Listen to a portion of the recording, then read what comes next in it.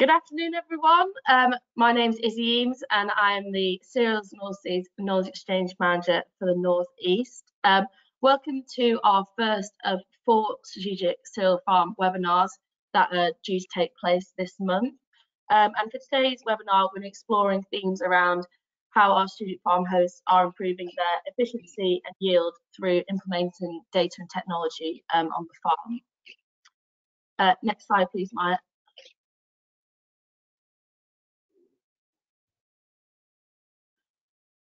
There we go. So just a bit of basic housekeeping before we start, usual.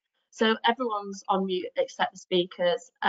If you have any questions or you have any technical problems, then there is a questions box to the right. So please put any questions in that question box, and we'll answer them at the end in a panel session.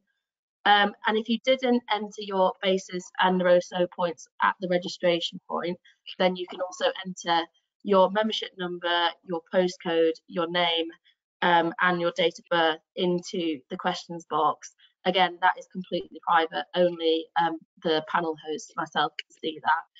And then we can enter you for your basis and NIAB points. We are due to be here until 2 o'clock after the final comments and final questions have been made. And if you do have to leave halfway through, this is going to be recorded and it will be available on the AHDB YouTube channel once we've finished. Next slide, please, Maya.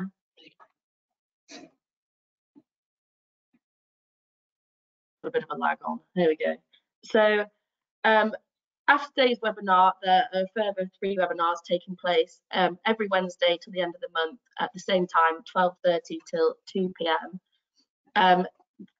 The last webinar, we have got something a little bit different. So we've got Joel Williams, who is an independent soil and plant health expert, who is coming to join from Canada for a series of events taking place across the country as part of our Soil Secrets tour. So that's going to be taking place at David Aglen's up in Scotland with a farm walk. But first of all, we're going to have a webinar. So it's quite exciting. And then so all of these webinars have got that sort of start of how to, and that's basically we want to have lots of actionable results coming out of this, where you can go home to your own farms and implement what we've been talking about. Next slide, please, Maya.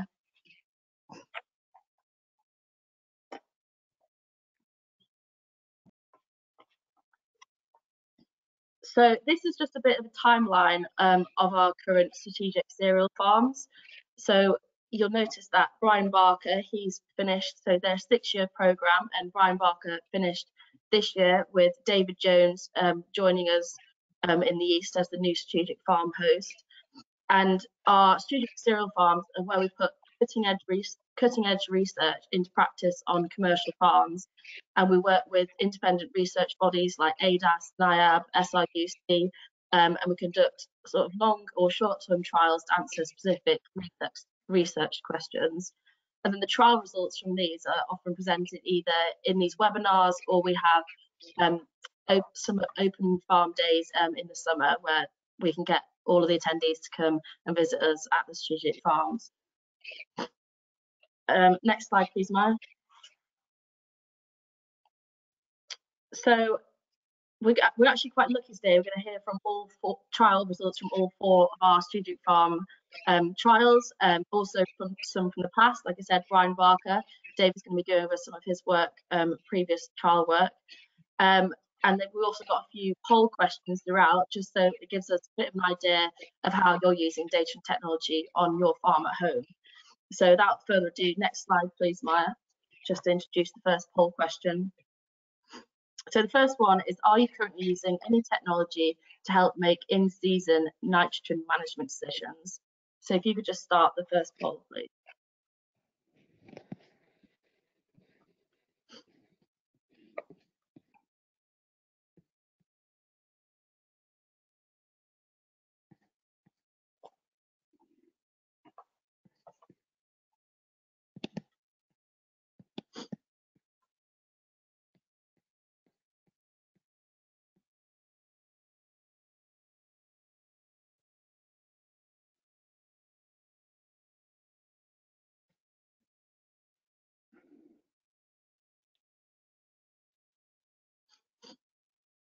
Okay, brilliant. Thank you, Maya.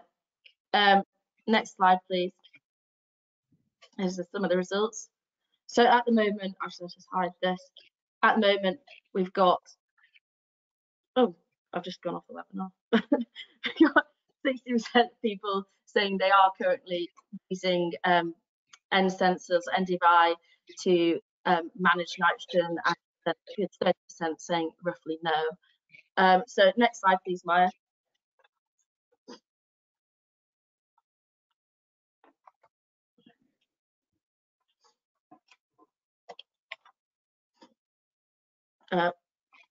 Can you go on to Steve's presentation, Maya? I think it's just one more slide.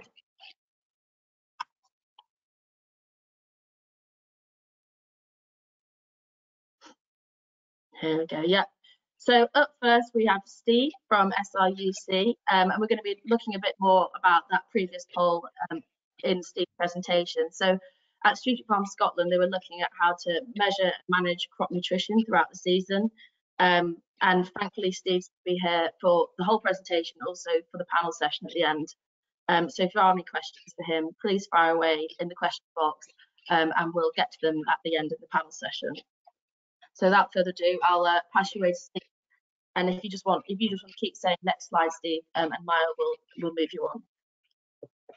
Thank you very much, Isobel, and good afternoon, everyone. So, as Isobel says, I will present an update from the Scottish Strategic Farm in collaboration with David Aglen for Burnley Home Farms. And just to bring together this introductory slide, this is our objective is to make more efficient use of the nutrients that we apply towards retaining a healthy crop, and efficient use of all inputs, so extending to crop protection. So with the duration of the project, we're hoping to quantify both economic and environmental value in the strategy that's taking place. And we've got a big interest in the way that we utilize nutrients more efficiently towards the healthy crop and soil. So next slide, please. So the first two slides here are just indicating generally the treatments that we're using in what we call the nitrogen trial and the nutrition trial. So nitrogen trial, and here over a couple of years, is looking at different methods of applying nitrogen, from what we regard as a standard ammonium nitrate to using liquid and foliar forms. And certainly in the second year, harvest 23, there was opportunity to downward adjust the one of the treatments, so the liquid foliar treatment. So all of this is based on wide, 36 metre wide channel lines. So next slide, please. This is the nutrition trial. Now this is a bit more kind of in depth in terms of being able to manipulate both the crop protection and the nutrition aspects of the crop. So the crop is wheat throughout, and again it's a similar approach, taking a tramline plant approach that's replicated. And so here we're using what we might regard as standards with and without fungicides, but then tailoring agronomy based on some of the measurements that we make. And this includes some novel treatments referred to here as our biology treatment.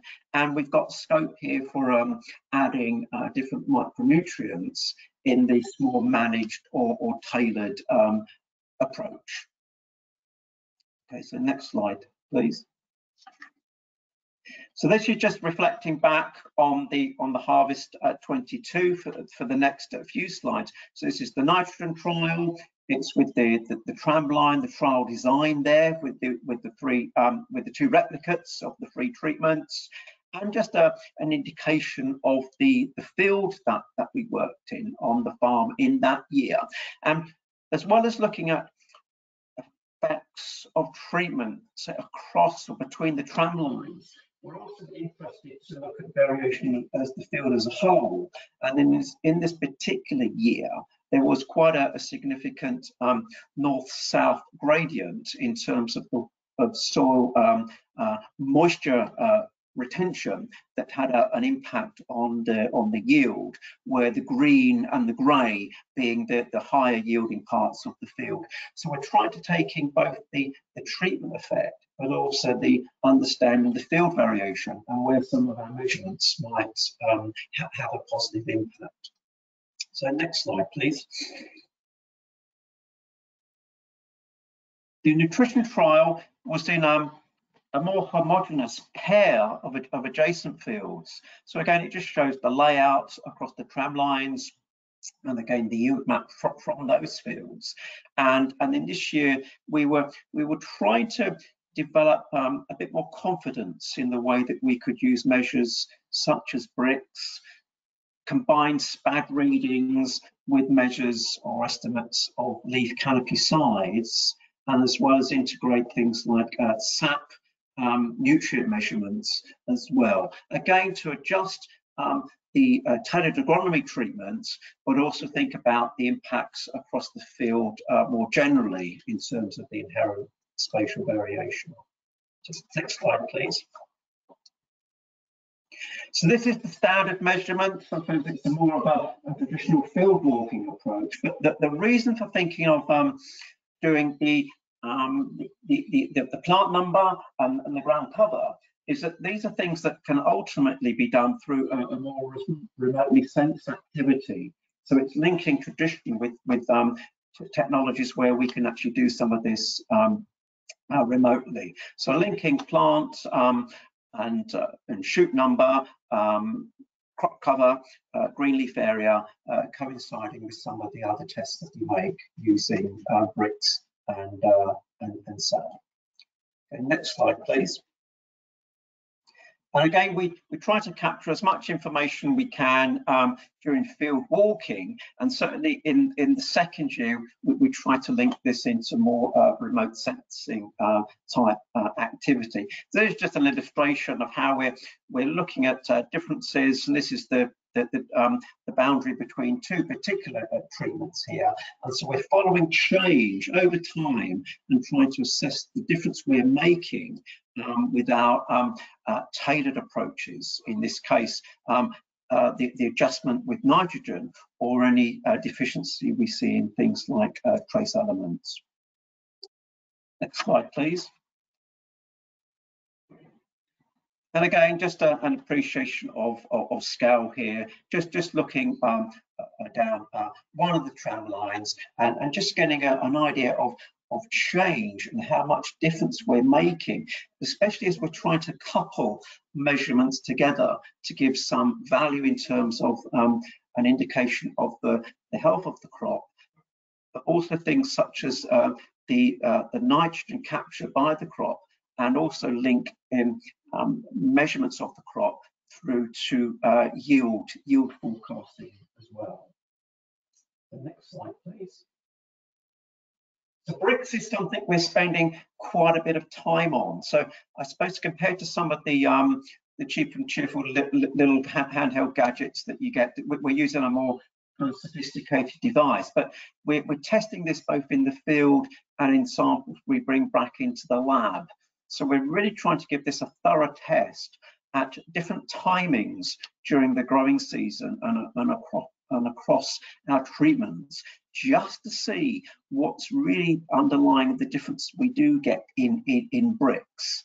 Now, compared to other uses of bricks, we're at the lower end of the scale. So essentially we're measuring solute or sugar concentration within the leaf tissue that we assess. But compared to bricks' other uses, perhaps in fruit crops, vegetable crops, where we're looking at product value, we're at the lower end of the scale. And so we're making every effort to try to tease out, to differentiate between these relatively low numbers that we get And on the scale, it tends to be between around about 7 to 16 units. So, next slide, please. So just completing this, the idea of bringing measurements together. So we're taking measurements using a chlorophyll meter, the visual assessments as we do field walking and capture images across different growing stages. And in these figures here just show individual tram lines, and the upper figure is actually showing that some evidence of a gradient across the tram lines here in both in bricks units, which is in the orange color, and SPAD.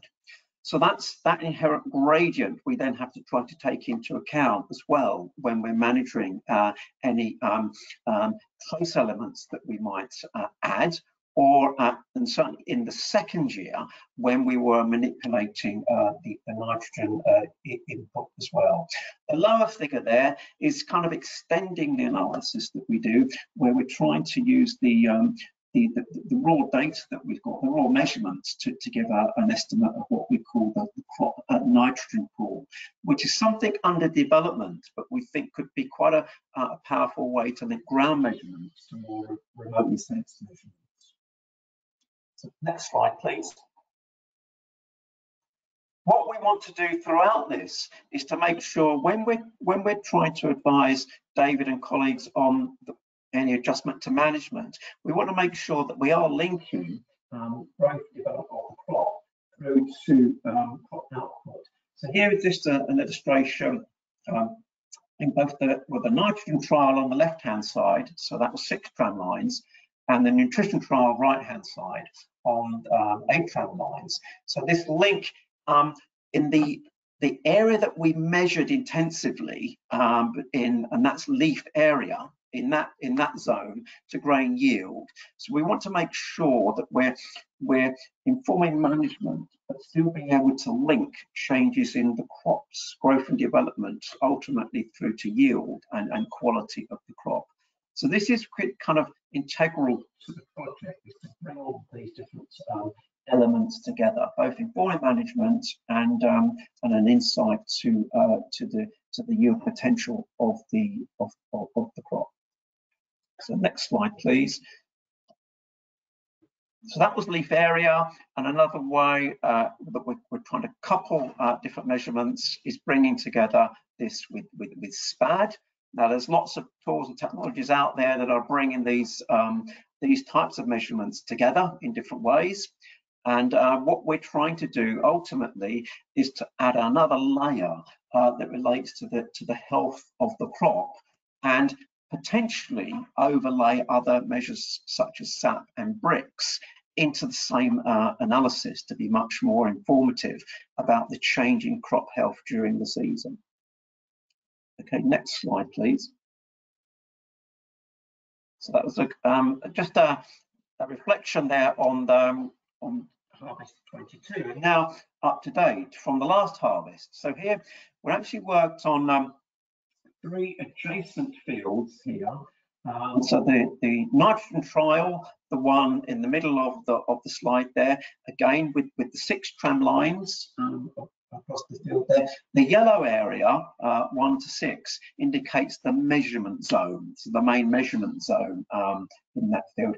And interestingly, this particular field had a relic castle, ruined castle, and a couple of trees in the field, which again are obviously part of the general kind of field topography, but it actually creates quite a lot more gradient either side of those dominant features.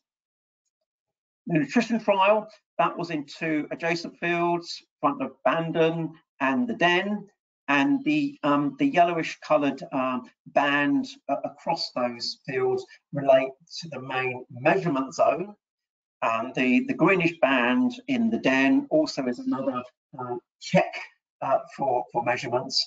And one thing to note here, the farm also introduced grazing into the front of Bandon. So we have a grazing effect that we're taking into account, which is actually producing some very interesting early information that perhaps we could follow up in the coming season. So next slide, please.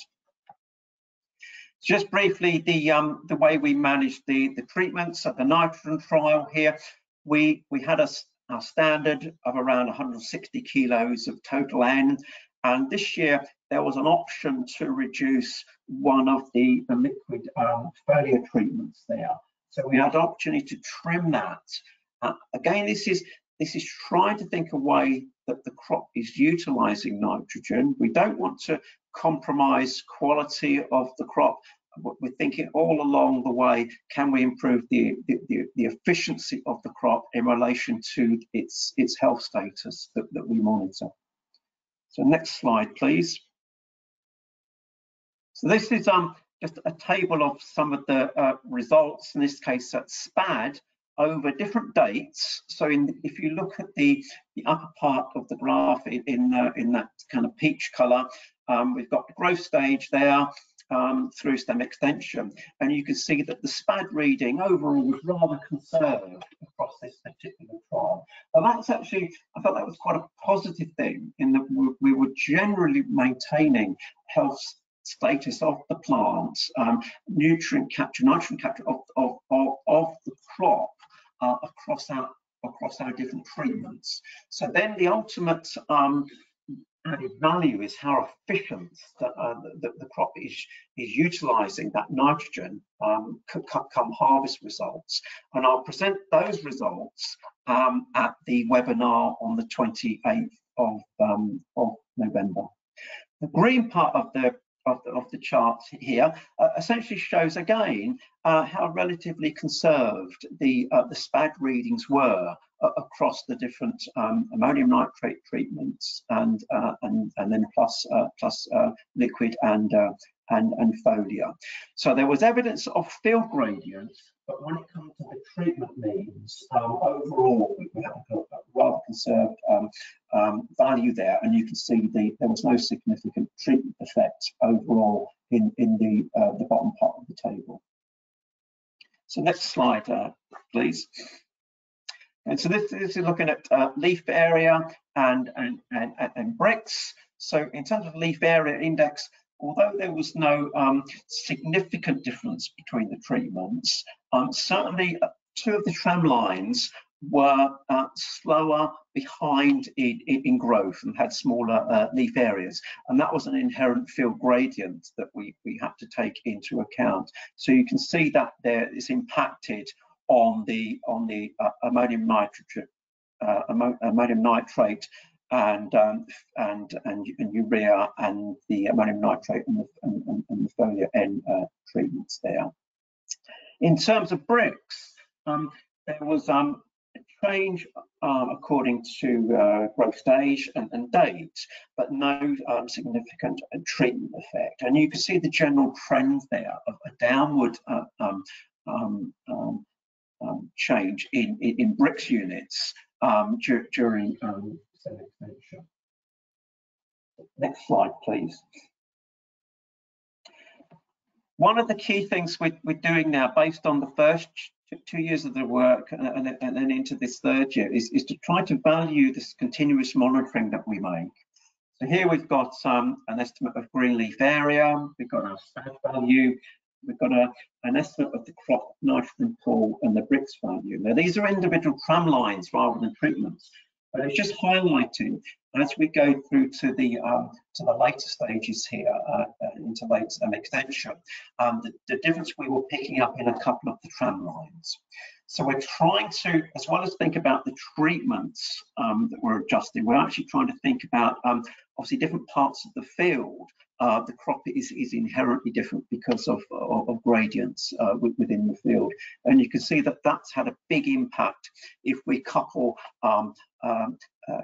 leaf area or green leaf area with crop greenness or SPAD, and then we estimate the crop N pool. And so going forward, adjustments can be made accordingly to address a crop with less growth or is backward in its development. So next slide, please. So this is really perhaps getting to where this might all go in future. So this is just an image taken at the end of some extension, late May, so a drone image, and you can see evidence of variation across the field with a couple of tram lines, particularly 5. It's thinner as a lower SPAD reading, but you can see gradients also left and right in the tram lines as well as across the tram lines. So ultimately, we'd like to couple the ground with the remote sensing activity, which I think can be much more useful in developing a real-time adjustment, particularly to major nutrients such as nitrogen, but then couple that with on-ground measurements where we might need to address deficiencies. Okay, next slide, please. Just on nutrition, again, just indicating this particular slide, the way we could think about the treatments between the standard and the tailored approaches. And again, trimming slightly the nitrogen in the tailored approach, but also having the opportunity to address any trace element issues in these particular treatments. And again, the management of fungicide can vary around the standard, particular attention where we need to protect against perhaps the devastating impact that yellow rust might have, for example. But the idea being that the tailored agronomy is creating perhaps a healthier crop that is a bit more resilient to any disease pressures, particularly septoria that might occur during the season. So next slide, please. So just finishing again with some indication of the leaf area and the SPAD readings across the treatment means, so across the 2 fields. And I think the main thing to pick up here is that certainly in the tailored treatment, we have initially through tillering, stem extension, we have a lower leaf area and a lower SPAD reading as well. But because of the different strategy for crop protection, actually the tailored agronomy, I think with perhaps a better balance of protection and nutrient management, actually responds well later in the season. So I think the yellow rust pressure was perhaps higher in the standard compared to the tailored agronomy, hence this switch over. And you can see that particularly in the SPAD reading, where we get perhaps evidence at growth stage, or start of stem extension up to growth stem extension 31, 32, perhaps a more yellow-looking crop that then picks up much more strongly than the standard agronomy, which continued, I think, to be affected by the early disease, unlike the tailored agronomy crop. Okay, so I think just finishing off now, I think with the next slide, please. Again, just trying to think about the grazing effect here. Initially, the grazing, and this is leaf area and SPAD, hits the crop in the front of Bandon quite severely in terms of its leaf area developments, and also you can see from the SPAD reading had much lower levels there. So I was quite amazed at how even how homogeneous grazing could be when it's managed well. And so the farm did a job here that enabled the crop to be grazed incredibly evenly across the whole field. So every plant looked exactly the same after the grazing, but as I say, it had a hit in terms, obviously, in terms of its leaf area and its leaf colour. But there's evidence that it actually picked up, and towards stem extension and later, there was no significant difference between the grazed and the ungrazed crops in terms of their leaf area. And indeed, the SPAD reading suggests that it was actually very effective at taking up nitrogen late on. So next slide, please. So again, just extending to the more remote sensing type activity. So here you can actually see the 3, 4, 6 and 8 at this stage, late May, are the tailored agronomy. And I would say that these particular tramlines treatments were looking better in terms of their nutrient capture, but also their lower levels of leaf loss because of disease. Okay, and that kind of evolved during the stem extension phase. Okay, so I'll go into more detail of this in terms of yield at the later webinar. Okay, so I think that leads just to the summary, the final slide and the summary now. Isobel, thanks. Yes, so we're continuing to think about the design of these trials in relation to the farm business, and here the focus is very much on the nutrition, the health of the plants and the soil. And we're thinking of methods of application, timing of application as informed by a suite of different measurements. And we want to try to think of what is most informative and is a coupling of all the measurements that's ultimately going to give us the best guidance. So we're looking at continuous monitoring, linking some of the ground measurements, the end state to water end status, and status of other elements through SAP analysis. And I think ultimately, we can link this to more remote site sensing. Bricks and SAP testing, I think the jury's still out, certainly as far as our project is concerned. As I mentioned at the start, we've got a rather sort of conserved range on the bricks scale. And so at the moment, I'm not making kind of hard, kind of fast rules of the value of bricks in terms of which way we go with adjusting nutrients. I think we need a more complete analysis of data, perhaps across other farms as well, before we have, I think, more confidence on the value of bricks at different times of the season. And just the final point there, really, just we are trying to across the farm to link the plant and the soil health together towards producing a quality crop, but in a much more resource efficient way. So I think that's the final slide, Isobel. Thanks. Brilliant, thank you, Steve. Can you just pass to the next slide, please, Maya? Yeah, brilliant.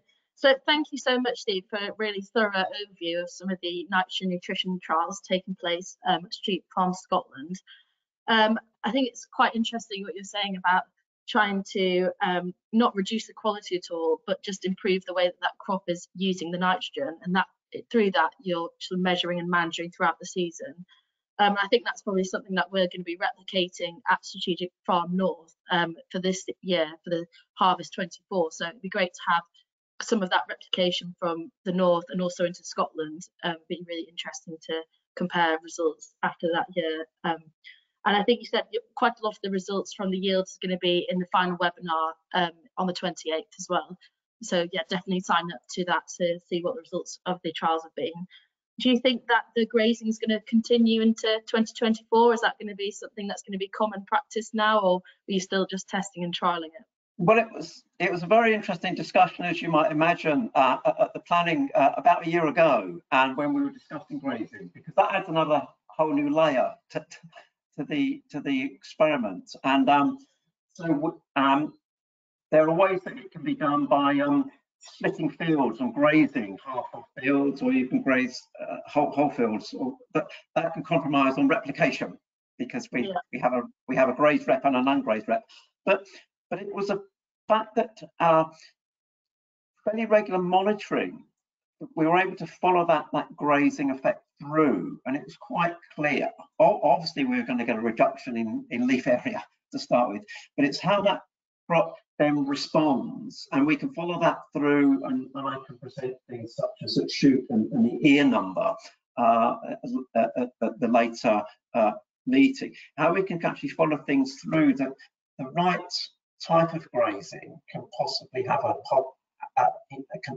positive impact on the crop. So it's getting that right, and then putting it into context of the farm business for both the sustaining the plant health and obviously the value for the livestock as well. So, Yes. so sheep grazing that was moved around different fields on the farm in this almost like a rotational sort of way. Yeah. Oh, I suppose sheep aren't exactly very predictable, are they? So you can't tell them what to do. I was just incredibly impressed with the way that they could, not being a sheep livestock person, how sheep can graze incredibly uniformly. Every plant was actually identical. Wow. Yeah. Brilliant. Thank you very much, Steve. So before we move on to Susie, just go next slide, please, Maya. So we're gonna have a look at the strategic soil farm north, at some of the trial results there. So things where I've got over a decade worth of data and information. What do you do with it all? And the answer is you get Susie to come in and help us clear it all up. So before we go on to Susie's presentation, we have got another poll. So if you move on to the poll, Maya, this is where we're going to be looking at what is the main thing that prevents you from using historic farm data to make decisions. So do you just put the poll up, please, Maya?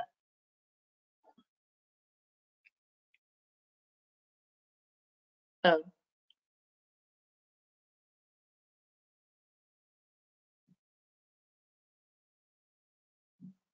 Yeah.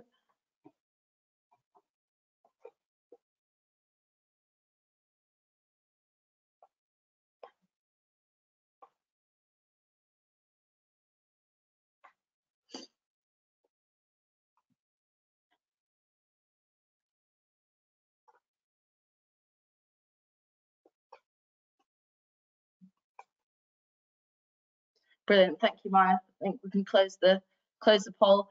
So that's a good result. Everyone is using making use of historic farm data, and I think that's probably something that will be. David will talk us through some of the yield map work that he's been doing at Strategic Farm East later on. Some really interesting results from that on how you can sort of better utilise yield maps on the farm. But firstly, Susie, if you'd like to take control of your slides, and we're going to get started with Susie's section. Brilliant, thank you. Thank you. Do we have an intro from David, or am I diving in? Yeah, I think David's coming in. If he's still there, I've got our Student Farm host, David Blacker. Here he is, the legend. He's going to give a bit of an introduction to what we're doing here. Yeah, so the over the years, I've been yield mapping on the combines now for about 20 years. So I've got loads of yield data. Started with a basic PK mag lime soil test, and as time's gone on, I've just collected more and more data. We've added organic matter into the test and put calcium in there. Tested a few other nutrients so we could get the CEC. And in the end, I thought, well, I was spending so much money, I may as well just go all in and do a full spectrum on nutrients. I've got soil texture data, so percent sand, percent silt, percent clay, conductivity scans. I've had carbon bursts done to give an indication of the microbial activity. But I got to a point really where I've got just so much data, I just don't know what to do with it. And also I'm picking up a yield map and then trying to see why some bits are good and some bits are bad. And there's just too much information to compute. So I'd pick some of the favourites out. I'd always pick organic matter and look at a yield map against organic matter, and I could never get to a point where I could actually say yes or no that high organic matters are actually influencing yield. So so the whole point of this was just taking a different unbiased view at it and putting this through a big computer system that Susie's had the pleasure of tackling to see if we could get any unbiased reasons why some bits are good and some bits are bad. Great, thank you, David. So, as David says, the problem that we're seeking to address is yield variation. And we know that, like every field, there is considerable variation in David's fields, because back in 2012 we had a different AHDB project which included chessboard trials with a grid of different nitrogen rates, and in that particular field yield at the optimum nitrogen rate ranged from 7.5 to 11 tonnes per hectare, and that's completely typical. And the conclusion of that project, the AutoN project, was that nitrogen is not the biggest factor behind yield variation. It's actually more soil factors and maybe water availability. And we found in analysis of the ADAS-YEN database that soil texture is very important. We get higher yields from water retentive soils like clays and loams than we do from sandy soils. The opportunity is David's wealth of precision farming data, yield maps and soil maps. And so our goal is to understand what's behind all this yield variation. So David gave us yield maps for the last 11 years for 5 fields. Doing the whole farm would have been too much for us. We had electrical conductivity maps and soil maps for a variety of nutrients and textures. And you might have these on your own farms across lots of different softwares and farm management platforms. You get them on Omnia and Visor and FieldView, and these ones are from SOYL, from my own family's farm. It's worth noting that soil maps are usually much lower density. So the one on the bottom left is quite a high density map. For one of the 5 fields we looked at, there were only 8 data points on it. So that's a limitation there. And we also looked at weather data. So we sourced it on a daily level, and this shows weekly rainfall compared to the long-term average. But if you don't have that, then Met Office anomaly maps are really useful. So that shows the same period, and these both show autumn 2019, which I'm sure you'll remember in your nightmares. It's very wet. So what we did with all that data, we cleaned up the yield maps because they're always very noisy, and we took off the headlands and anomalous data points. And then to deal with the fact that we were looking at a host of different types of crop, we converted yield in tonnes per hectare to yield as a percentage of the average for that crop in that region using DEFRA data. And that put them all on the same scale. And then all the different sorts of maps with their different densities and different scales, we creeked, and that means we interpolated the data points to get a continuous data layer, which we then averaged over a 24-metre grid, because David's on 24-metre tram lines. And that put all the data onto the same scale. And we did some stats with that, a couple of different methods to look for correlations in the data to see which soil factors correlated with yield. And the weather data, we just had that in the background to help us explain the patterns we found. So first off, comparing between different crops. I better just mention the scale here is, as I said, yield as a percentage of the regional average. Our method was a little flattering to David, perhaps, because by cleaning the headlands off the yield maps, we artificially inflate the yield a little bit. So the fact that all the averages are over 100%, that's partly why. But winter wheat was the most reliable and high yielding crop across the ones we looked at. Oilseed rape was the most variable, as I guess it is for many people. So these are the 5 fields across the top here in all the years with yield as a percentage of the regional average. And you can see that by field, Newton 1 was the highest yielding. And that's notable as the field of these 5 with the lightest soil, whereas Overton 5 has the heaviest soil and a history of problems with waterlogging, which is why you'll hear in a different webinar that there's a drainage trial going on there as part of the strategic farm.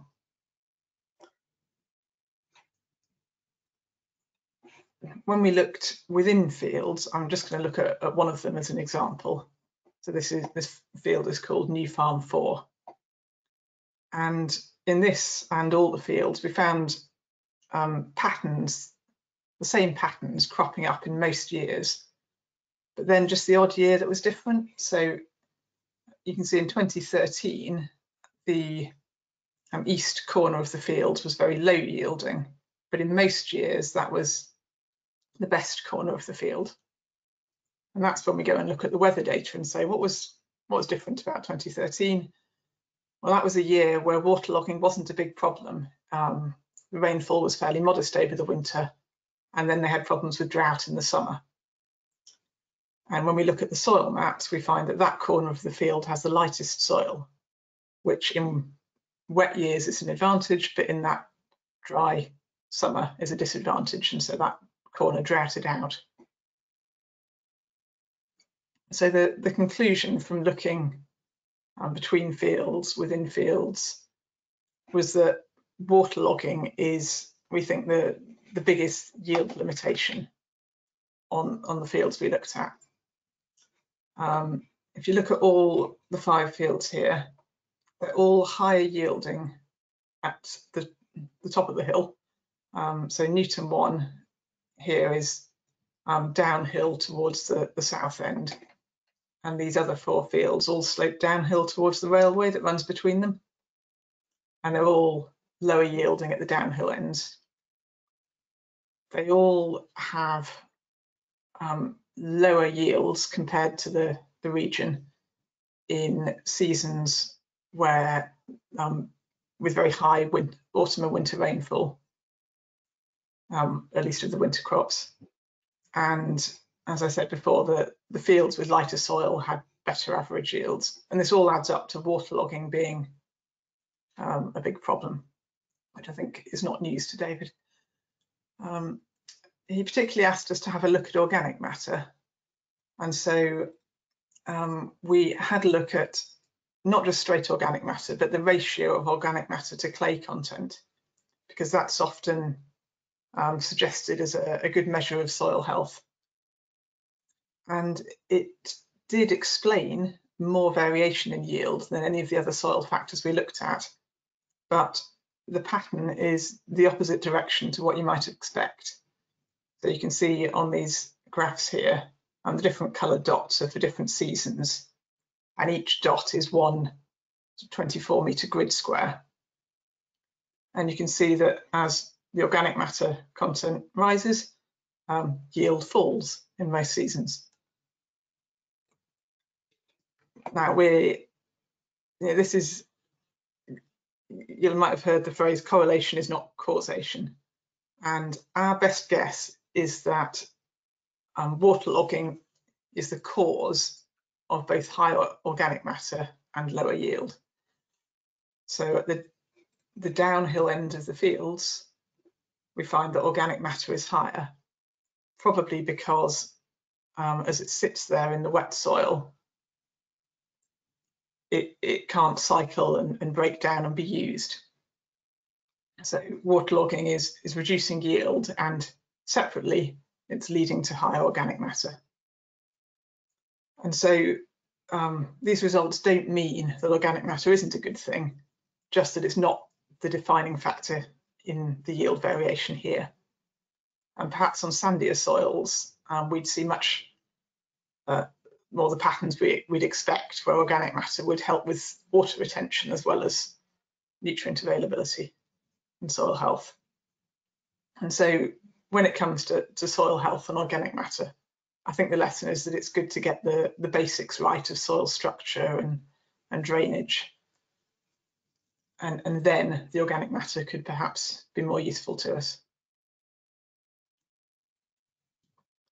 So see the level of analysis that we did on the yield maps and kriging and stats is not something we'd expect every farmer to do, but just by eyeballing the yield maps from multiple years next to each other, and particularly for fields that you feel are underperforming, and looking for which parts of the field are consistently high or low yielding, and which seasons break the pattern, and then looking at the weather data is a good idea, because then you can, by looking at what's different about an odd year, you can better understand what is behind the usual variation. And where there is a consistent pattern of a certain corner of the field being high or low, that's when I'd go to the soil maps and say, well, what does this match? Is it the soil texture or the slope? Is it the nutrient content or the organic matter? And so I think a lot of the lessons we found could be found just by eyeballing the maps in that way. So, thank you. That's me done. Brilliant, thank you. Just while we get back onto the presentation, so I don't think it comes as a surprise to Dave that Oilseed rape is the most variable crop in his rotation. I think it's actually something he's taken out of his rotation now. I think it was really interesting, that point about organic matter, just to echo what you were saying, is you can have this high organic matter levels in your soil, but it's not actively cycling through improving like physical structure through drainage, then it's not really doing any good. Well, it could be doing a lot better. And I suppose it's not looking at organic matter in isolation of what else is going on in the soil. I think that was a really interesting point. And also the fact that you can look at yield maps at home, and it's probably, most of it is probably what you already know, but it's using those yield maps to confirm it, identify trends, and then make management decisions from that. Dave, is there anything you'd like to add to that? Oh, you're on mute, I think. I'd have quit every time I've heard that. You wouldn't be farming, Dave. Yeah, I think you're right with the organic matter. We've all kind of been led down this journey of thinking that organic matter, high organic matter, is the be all and end all of everything that we do, and we're all striving to increase that. So it's quite interesting to actually see that actually high organic matter can be an indication of poor soil health, not good soil health. So it's taking all the factors into account and looking at all the detail in context of the field itself, rather than just looking at a face value figure on a piece of paper. Yeah, definitely. And I think we're going to be also going into the drainage trial on the 28th of November, and we're going to be looking at some results from that. So that's just quite a nice follow-up to, what was Dave's barriers to Dave's yield. Most of it wasn't the organic matter levels, it was the waterlogging. So it's really great that we've also got a trial Novaton 5 on that as well. So thank you very much, Susie, and thanks, Dave, for that. This next poll question is going to move us quite nicely on to the next section, which also, Susie, we've been talking about yield maps. Oh, that's not. If you just start the poll, Maya, I think that's the wrong question, but we'll just move on to the poll.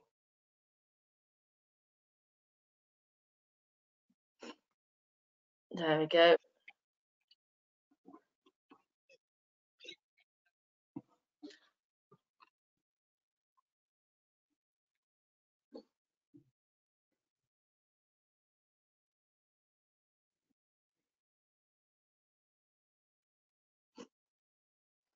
Brilliant. Thank you, Maya. Just close the poll. Yeah. So 90% of people saying that they are currently using yield maps to make planning decisions, whether that be rotations or nutrient management or stewardship or things like that. So this next presentation from David is going to be looking at sort of the one of the existing trials at Strategic Farm East, and also the upcoming trials with Strategic Farm East as well. So two of our previous hosts, previous host and our current host, and hopefully be looking a bit more in depth at yield maps. So brilliant. Thank you, Dave. If you'd like to take control. Just need to share the slides. Yeah.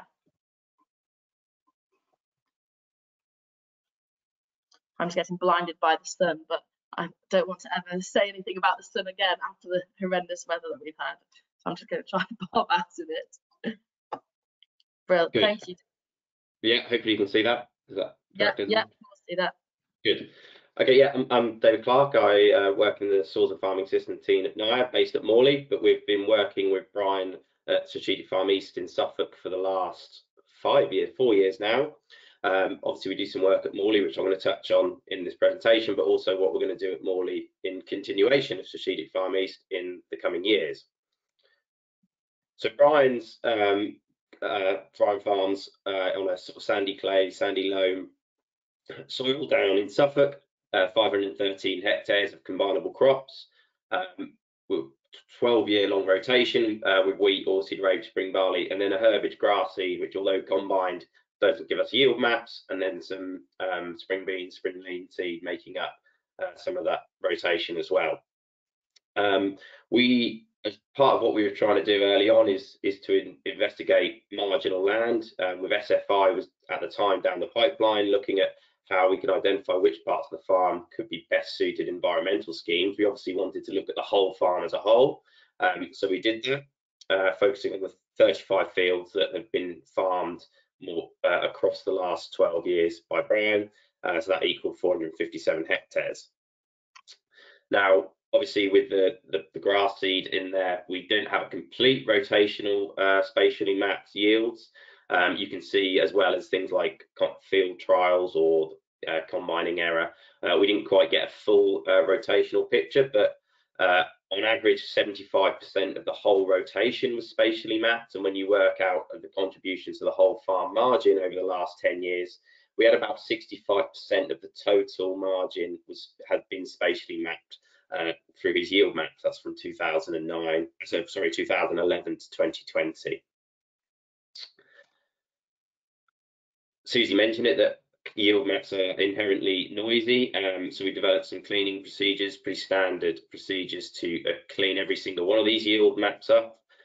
We remove things that are obvious, things as outliers, so 0 yields or 25 tons a hectare. Or Brian didn't. I'm sure he's a very good farmer, and he is a very good farmer, but we didn't believe anything over sort of 15, 16, 17 tons. And then we also removed things where with the combine it recorded change in direction, or we were able to identify individual swaths, and where the swath spacing didn't match the combine header width, either too large, primarily too small, suggesting that it was a tidying up run at the end. It's important that if you are using yield maps, I know a lot of the standard software does have some features, and it is important that we use them. We identified about 15% of all of the yield data collected was probably erroneous. We collected just under 1 million data points and got rid of quite a fair number of them. And you can see by how it improved both the standard deviation of the yield maps, but also the variation within the yield map. So to understand the spatial differences within yield, we really needed those cleaning steps. So to encourage people to use them where they are available, and they are getting better as new software updates, whether it's from Clarke or John Deere or whoever you might use. I'm hoping that they'll improve these so we can do them on farm instead of having to extract the yield map data out of that software. Another word of caution, as well as yield data for every field, Brian also collected actual field offtake. So this was measured using grain trailer weigh cells that were calibrated.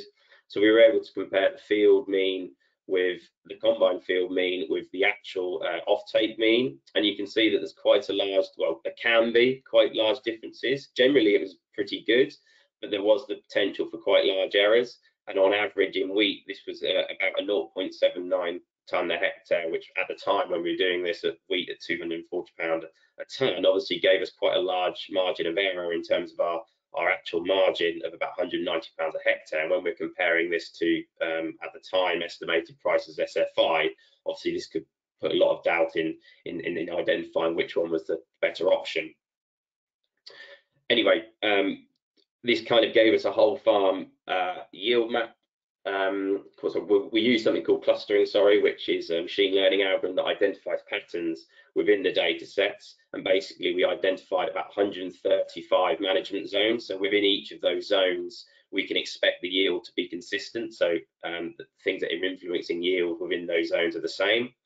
And you can see we can look at how stable those yields are. So, for example, in the map on the left, sort of the blue zones are really stable. We know they're always going to perform the same, either high or low yielding compared to the field average. The red ones are unstable, so a little more difficult to manage, as in they fluctuate between high and low yielding.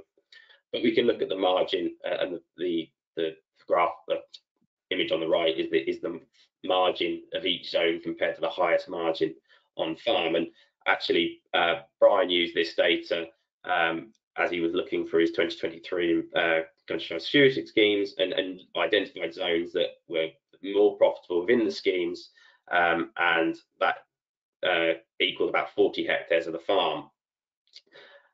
But then after that, that kind of led on to where we are, and what we've been doing over the last couple of years is obviously we can take out that least profitable 40 hectares or however it may be, but that also left quite a large area of the farm that was less productive compared to the highest performing parts of each field.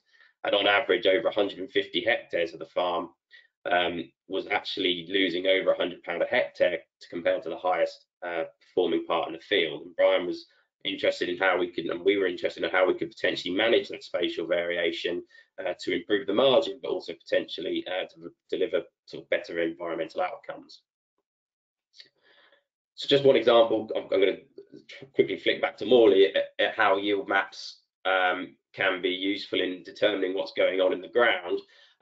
We've done a similar exercise at Morley. You can see the farm there with the zones and then how their yield, whether they're high yielding or low yielding, or whether they're unstable. And we've done detailed carbon stock measurements across 25 of these zones.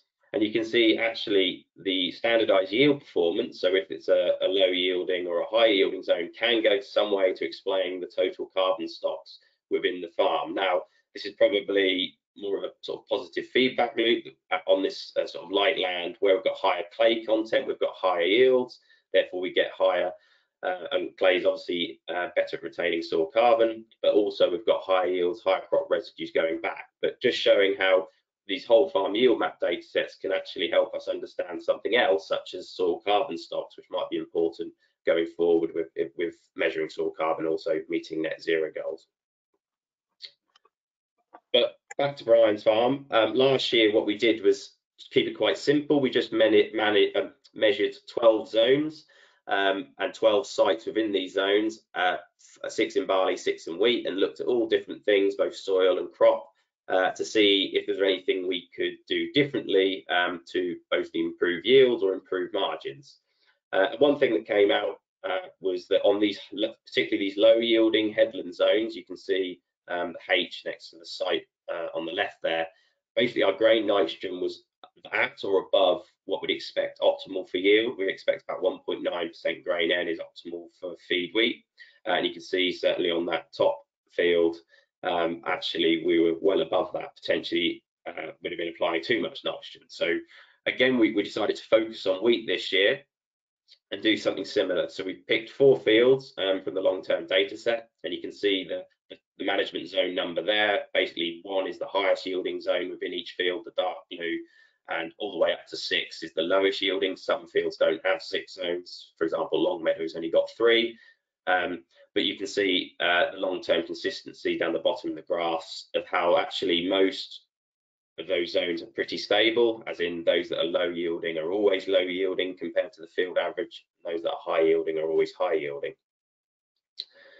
So we selected 12 sites within these zones. Each field had a headland zone. Now, we were interested in the headlands because obviously they are historically lower yielding, but also, although tend to be lower yielding from the fact that we have the turning headlands and the compaction, but also they do make up not an insignificant part of the farmed area. So actually important to monitor on them, as well as just the intrinsically infield lowered yielding areas and the high yielding areas. So the number 3 in each field is the headland site, and 1 is the highest yielding, and then 2 sort of the medium or lower yielding site as well within the field. We're focusing on nitrogen because Brian and the farm there have made a concerted effort to try and reduce their nitrogen, both from an environmental and economic standpoint. You can see how they've been able to make progress of that over the last 10 or 12 years. You see generally nitrogen's come down from a high sort of in the early or the mid 2010s to around about 250 down to 200 kilograms of nitrogen a hectare currently, and all those fields that we're going to look at we looked at this year had about 200 kilos of nitrogen. That was 180 as soil applied, and then 20 kilos from a foliar applied N at the end of the season, all going towards, not with the aim of, they weren't necessarily for a quality market, but they were a soft wheat with the option to do that, although they were all grown as feed wheats, as the season didn't allow those premiums to be chased. But it's also important there to include the margin, because obviously they want to reduce their nitrogen reliance on mineral nitrogen, but obviously not an expensive margin. You can see, although nitrogen has come down, generally margins are, although no significant trend, are certainly not decreasing. So it's an idea of keeping progress of reducing N, but not at the cost of yield and economics. So obviously it's one advantage of using yield maps. Lost my slides. Hopefully you can still see them. One advantage of using the yield maps is that it can reduce our needs for targeted soil samples. We don't have to do a gridded sample. We could potentially look at a zone and say, if we sample a targeted point within that zone, it's representative of the zone on a whole. And the two graphs here show how the sampling site, which is identified by the red dot, how that yield within that site, so within 30 meters of that single site, correlates to the zone as a whole. And you can see actually the site yield explained about 82% of the variation of the cluster within each year, and then across years over 90% of the variation was explained within a cluster by that single site. So if you're pretty confident that your clusters are stable and that those points within that cluster, when that zone are consistently yielding, we don't necessarily need to sample hundreds and hundreds of points within those zones. We could pick a representative area, and that's what we've done within this project. So we've just done some sort of routine assessment that you might do on farm. Obviously soil nutrients, pH, organic matter and texture, some VES and earthworms, tissue nutrient testing. We did some head counts, SPAD, which is a measure of chlorophyll, as Steve mentioned earlier. We did some disease, although there wasn't much disease measured, so I haven't included that today. And then obviously we've focused on things like grain nutrients at harvest and yield, and then obviously some soil nitrogen post-harvest to look at potentially inefficient use of applied N. So obviously we want to tend to end with yield. It makes sense to finish with yield, start with yield here, just to show that what we've seen this year or over the last year was consistent with what we'd seen previously. So you can see the yield maps for the cleaned yield maps for last year for those 4 fields. First thing to point out is on Long Meadow, the long field on the right of the map, there was a bit of black grass on our first sampling sites. We did actually move that slightly north into the zone, certainly for the crop measurements that wasn't impacted by black grass. But generally our yield in 2023 went with how it had historically gone within those zones. So our yield performance was representative of what the yield limiting factors were in those zones over the last 10 years. And you can see there that basically the relative yield within each cluster across the 10-year data set was similar to the relative yield we saw in 2023. Which is good, is what we wanted to see. So obviously using AHDB soil health scorecards, a good way, the first place to start and to see, is there anything obvious going on within the soil that we could be adjusting that might explain this yield variation. I've included the standardized yield variation in wheat for each of those zones. So for example, K1 tends to be 0.4 tonnes a hectare higher than the field average, whereas K3 is over a tonne lower than the field average for that zone. And you can see generally the soil health score is a good way of checking if anything obvious is going wrong or potentially could be leading to inefficiencies. And generally for P and K, Brian's doing a very good job of managing those indices that aren't going to be expected to limit yield. Brian acknowledges magnesium is more difficult to manage on this lighter land, and you can see actually quite a few of the sites were below index 2 magnesium. pH generally where we want it to be. And then the other thing of notice, obviously, the headland sites, which tend to get a bit more traffic, we did see an increase in best score there, potentially up to a level that might be reducing crop performance and rooting. You can see in the images S1 in the shrubbery field, a high yielding site, best score, and then the headland site there, larger, more angular aggregates, certainly at the bottom of that 25 centimetres. Very briefly, we wanted to look at texture. We do have soil electrical conductivity maps, which on these soil types is a good, which on these deep soils where sort of soil depth isn't a limiting factor. EC is very good at measuring sort of clay content, and you can see we do have some variation in EC across the sites, and also that's picked up in texture. Shrubbery, not masses of difference in the top 60 centimetres. Whereas Kells, we do see that K2 site, which is on the higher EC down the bottom of the field, with slightly higher clay content, certainly at depth. Rush bottom, again, at that higher, the headland site on the top of the field with the higher EC, slightly heavier soil, both in the topsoil and at depth. Excuse me. And then Longmeadow, we have the L2, which is the medium yielding site down the bottom there with slightly heavier. I take that this is all done by laser diffraction. I'm not sure. We only sent one sample off. I'm a bit skeptical of that green dot at depth. When we took the samples, both with our soil corer and when we done vest scores, I didn't see that physically in terms of how the soil felt. So I think that might be an error in the measurement. So obviously it's worth doing, potentially resampling some of these if you question what you might get back. So looking at our crop results, and again focusing on nitrogen, this is the main focus of the work. We didn't see much correlation between what we were measuring and yield or grain N. So for example, our grey stage 30 leaf nitrogen concentrations or grey stage 69 leaf N concentrations were correlated well together. They also correlated very well to our SPAD meter readings, but they didn't go any way to explaining our variation in yield or grain N across the sites or within fields. What was notable is that grain N nitrogen was only optimal at levels for feed wheat on 2 sites. So similar to last year, actually with 200 kilos of N didn't quite make our 1.9 grain N.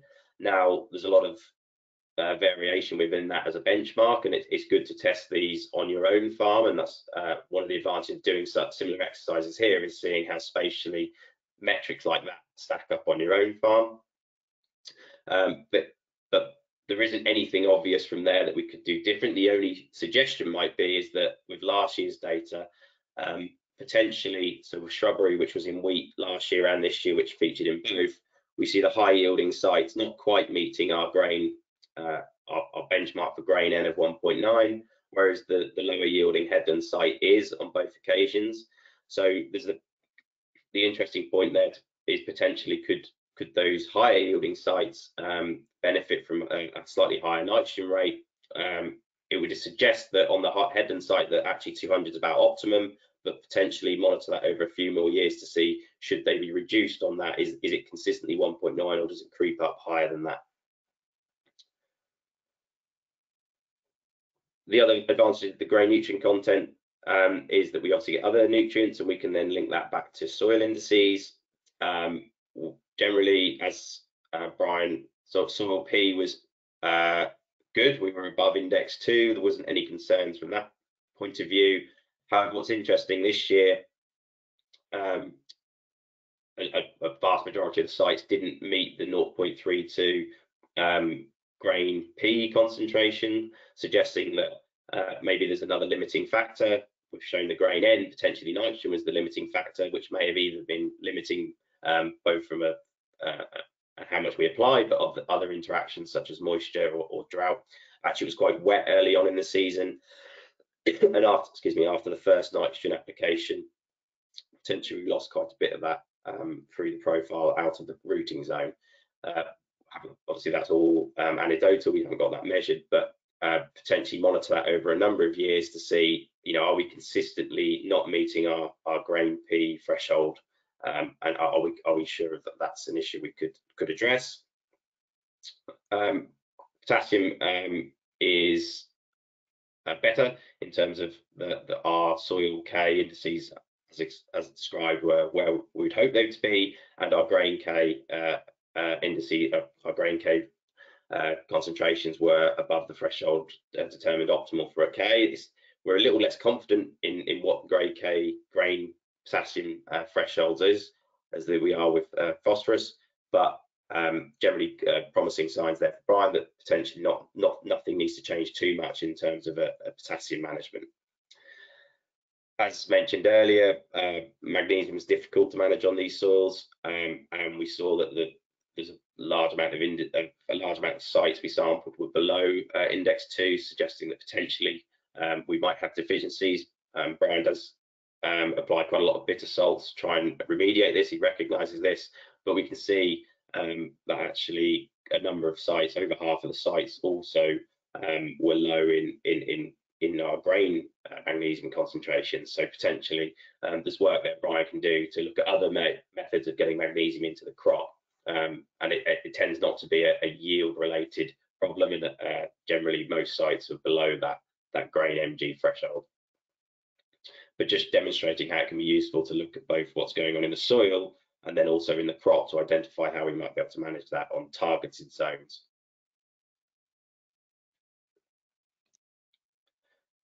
So just a brief summary of this year's and last year's work. The yield map data sets, sorry, it's disappeared again. But anyway, the yield maps can be useful for identifying areas that we can then specifically go and sample, so we can reduce our need for spatial soil sampling or gridded soil sampling, and we can also link what's going on in the soil to our yield data. Initially, the first year suggested that some of these low yielding areas potentially could be reduced in their nitrogen applications, both on grain N and our soil post-harvest soil nitrogen. We didn't see this year. Obviously, season is a big factor, and actually it's worth repeating this over a number of years, particularly if you pick, as we've done here, a manageable amount of sites, say 12, that are representative of the whole farm.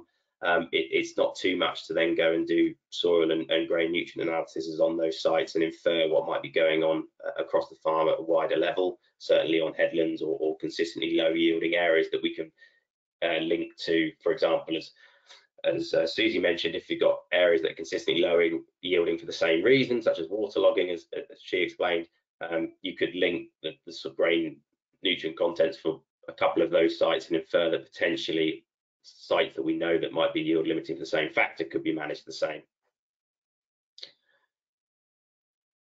So just briefly, what something we're going to build on the new strategic farm at Morley with David Jones is looking at how other methods, apart from soil and grain testing, could be used to manage this such spatial variation.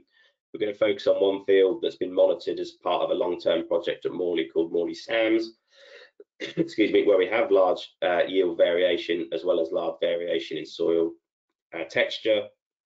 And we also have, from grain protein measuring on combines, we see a large difference in grain nutrient use efficiency.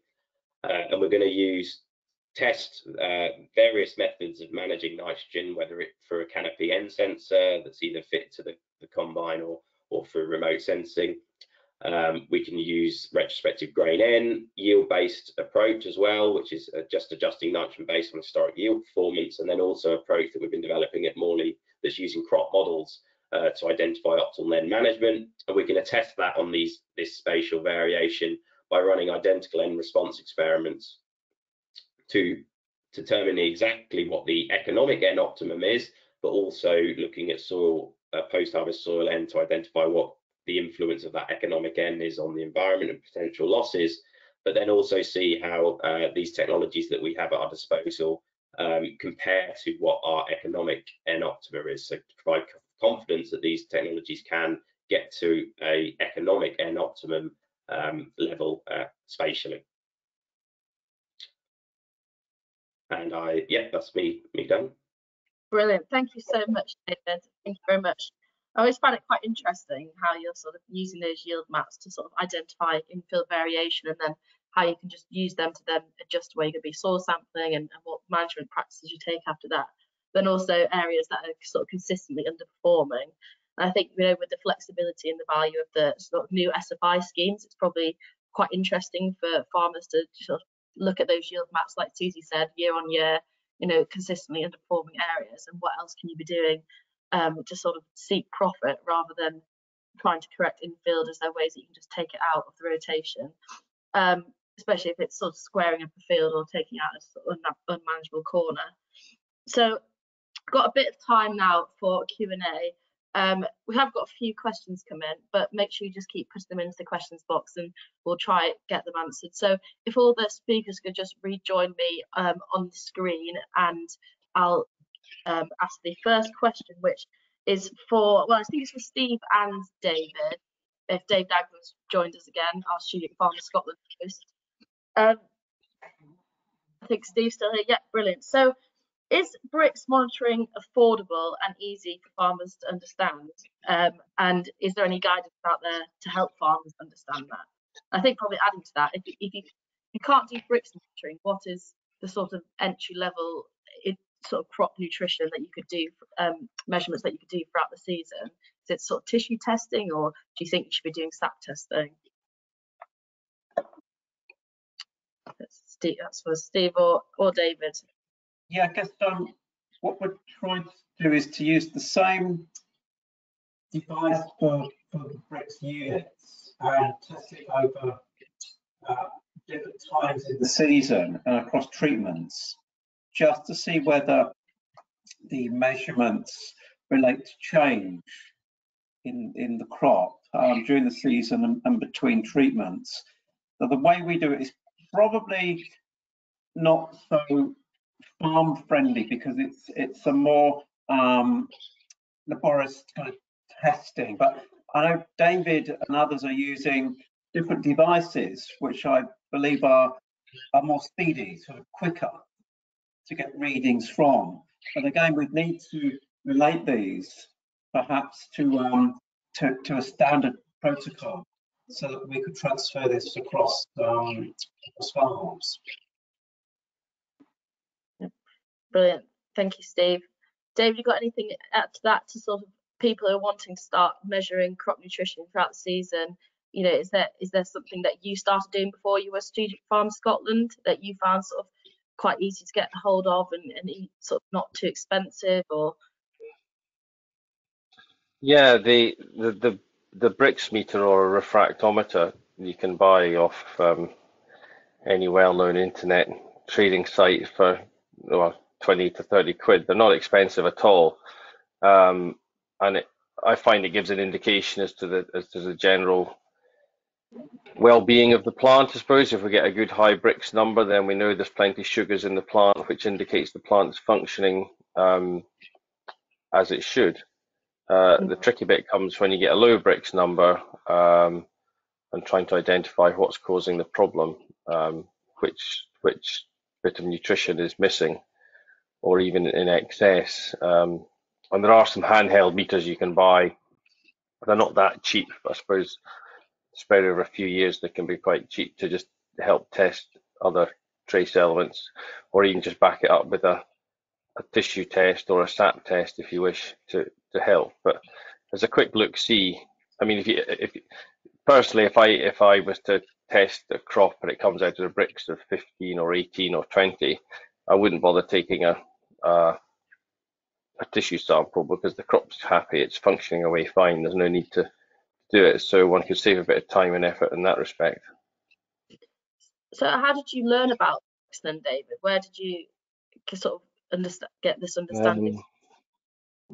It started when I went to a meeting 7 maybe years ago, I forget. An Australian chap by the name of Graham Sate had been doing it, and he's into this nutrition farming and trying to do things without chemicals, as it were. And he came to a farm locally and showed us a few things, and it just seemed so simple to do, and something you can carry the equipment around in your pocket and it's cheap. And of course that caught my attention, and we just started from then. Yeah, brilliant. Thank you, David. Just further to that, we've got a question here from James saying, you've commented on the confidence of bricks, but how much confidence do you have in the SPAD meter data? I think David, Clarke and Steve, you've both spoke about SPAD in your presentation, so perhaps you can both provide an answer to that. Depends what the objective is. You go ahead, David, please. No, yeah, I was briefly going to say I'm confident. We've always interpreted SPAD as a measure of sort of chlorophyll content within the leaf, and we found, I didn't include the data there. Obviously, when we measured it at the exact same time, we sent our leaf tissue analysis off, and we found very strong correlation between our leaf tissue N concentrations and our SPAD readings.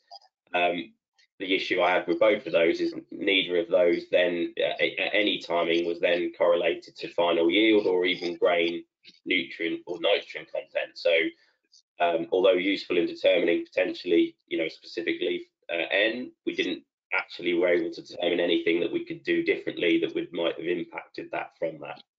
So I'll leave it at that. Thank you. Steve, got anything to add? Yeah, I guess it's really what the objective is, and we're trying to use this kind of measure in different ways, and we are looking at it in terms of yield, but also sort of general health of the crop, and we're not so concerned as getting the highest SPAD possible.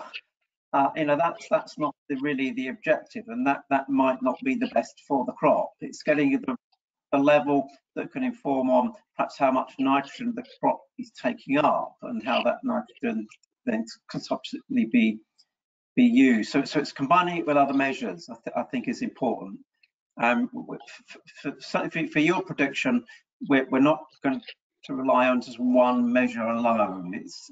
It'll be bringing together several measures, including the health of the leaf canopy, which has a big impact on what we call green leaf area. So yeah, so I think it's bringing these elements together, and yeah, I think that's the way forward with some of these kind of standard measures. Brilliant, thank you very much, Steve. And a question for Dave Blacker and Susie potentially.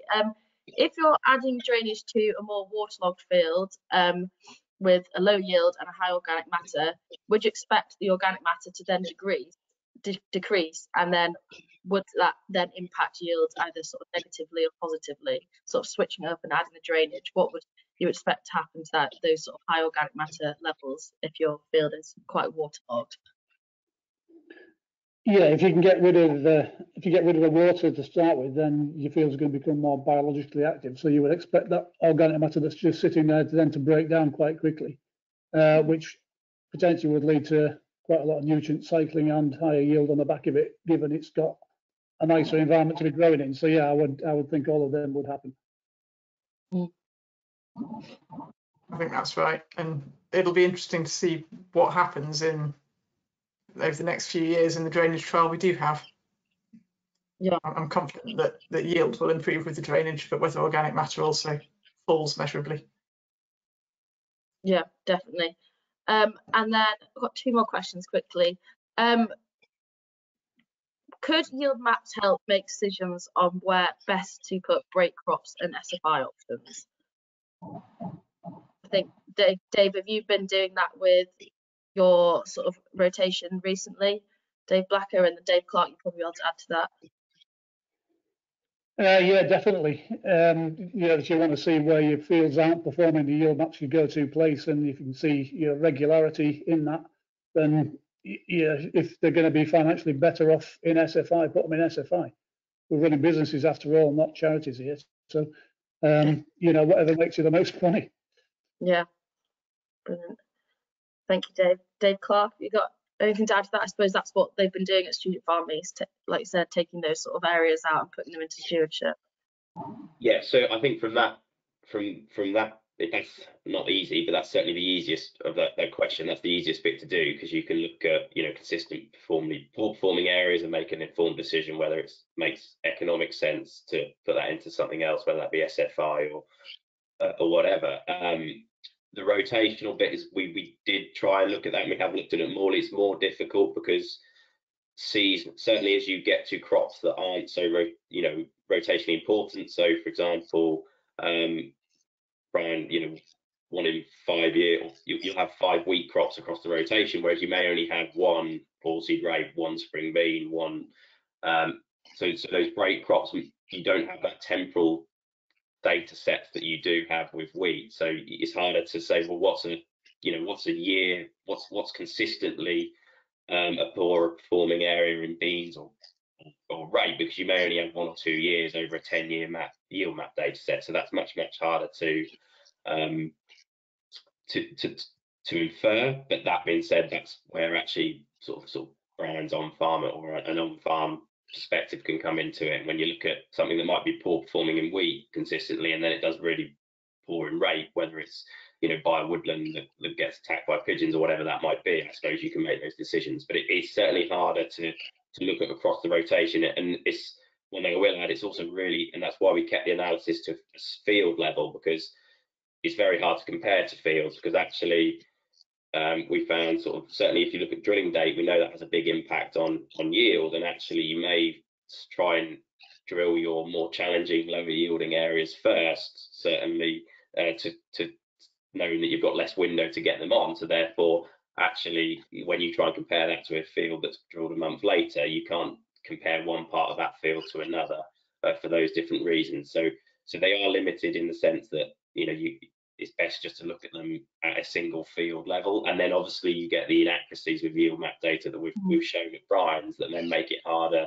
without some sort of ground truthing to compare across seasons. Yeah, so you're sort of saying using the yield maps, but then also going out and doing some physical measuring as well, just to confirm what your sort of suspicions are. Yeah, brilliant. Thank you, Dave. And then David Aglen, I think this is a question for you. Do you have any advice for someone who is wanting to start out grazing cash crops? I think they said about cheap size and when to graze them and when to take them off.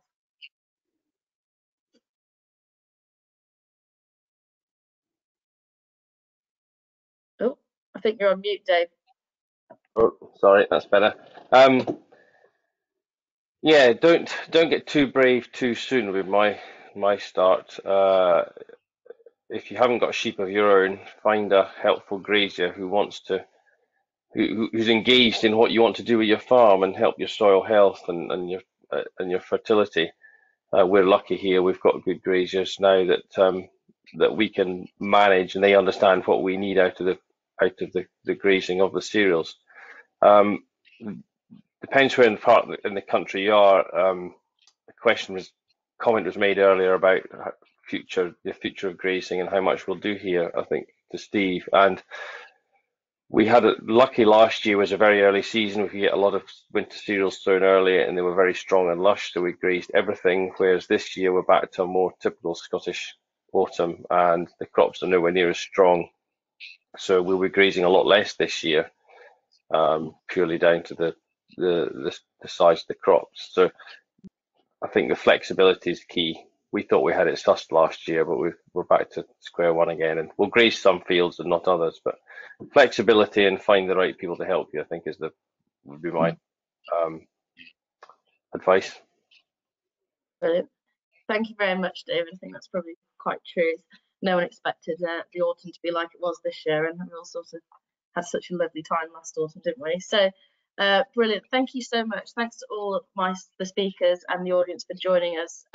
So if you just click the next slide, Maya, we'll just close up. So the next webinar taking place is on next Wednesday on the 14th of November. and it's putting IPM to work on your farm, where we'll be sort of exploring some things around risk management, grass control, and flowering strips. And I suppose that will link a bit to Strategic Farm East, where we've been looking at some flowering strip trials, and also what we've been speaking about today, where you could be removing sort of poor performing areas, maybe looking to sort of these flowering strips through the SFI. I think I looked today, and I think under SFI IPM2, infield flowering strips or margins, you get £673 a hectare. And if you put the insecticide, no insecticide on top, it's an extra additional £45 a hectare. And you're sort of getting those additional benefits potentially from predators on your sort of crop pests. But I think David Jones next week will sort of go into a bit more detail about, you know, you get this extra money for IPM through SFI, but how can then you make IPM work even better through spending that money on different sort of management practices? So it's not all just about sort of getting the money and pocketing it. I think he's going to be looking into more what else can you do to potentially have the benefits of these sort of beneficials. So thank you very much. Like I said, this webinar is going to be recorded, so it'll be on the AHDB YouTube channel, and all of the results from this year's trials and previous year trials from across the farm network will also be available on the AHDB website to look at sort of at your own expense. So thank you all very much for coming, and next week I hope to see you then. I'm not hosting next week, so you won't see me, but you'll see a few of these lovely faces on here today. So thank you very much, and yeah, see you soon.